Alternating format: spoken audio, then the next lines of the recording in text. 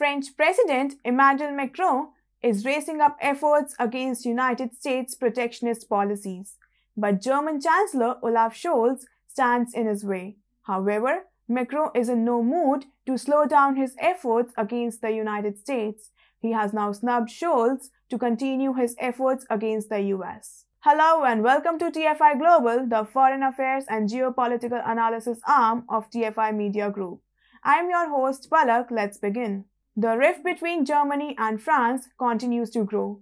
The visit of Macron and Scholz was postponed last month because Berlin appeared to endorse Washington on every topic, including the conflict in the Ukraine, energy and defense. Despite the tensions, a week later, leaders of both countries met in Paris. But to everyone's surprise, there was no joint press conference for the cameras, which is often the most formal of customary diplomatic courtesies after bilateral talks. According to Berlin, such a press conference had been scheduled, but the Élysée Palace ruled it out. However, the postponed press conference acted as a blow to Scholz and told its own tale.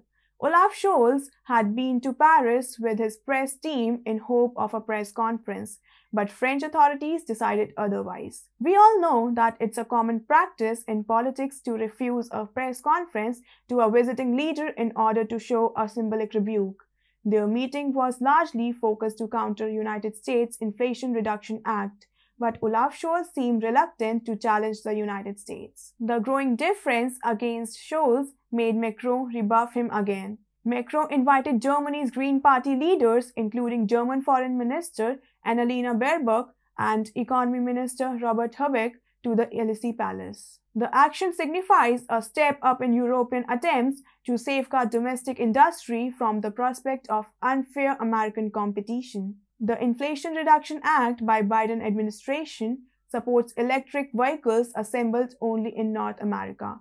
Countries view the EV and automobile sections of the Inflation Reduction Act as being both against international trade laws and the growing economic relationships with the US. Paris and Berlin are growing more and more irate that the government of Joe Biden is not doing anything to allay their worries about the $369 billion Inflation Reduction Act, a package of subsidies and tax cuts to support American green firms. The American legislation is seen as a protectionist move from a European perspective, since it encourages businesses to transfer investments away from Europe and encourages consumers to buy American when they are looking to buy an electric car.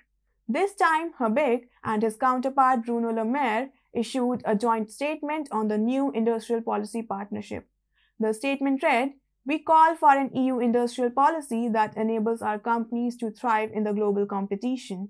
We want to coordinate closely a European approach to challenges such as the United States Inflation Reduction Act." The absence of Scholz is symbolic and noticeable. Annalena and Robert Habeck were invited to the Élysée Palace and not the German Chancellor Olaf Scholz. It looks clear that something is really fishy between them. Scholz and Macron have been at odds in recent weeks about how to deal with China, the energy crisis, and Europe's defensive weakness. Paris has also vetoed a plan to build a new mid-cat gas pipeline through the Pyrenees to replace diminishing Russian supply that has been proposed by German Chancellor Olaf Scholz and Spain. France is furious with Berlin for prioritizing the US over EU defenses. The €200 billion domestic energy aid program by Germany is also a matter of concern for France. It is inconceivable for Macron to postpone the opposition to the US protectionist action, and he doesn't want it to be hampered by a single individual. Therefore, he invited Scholz cabinet ministers to present a better European defense against Biden administration's policies instead of Olaf Scholz himself.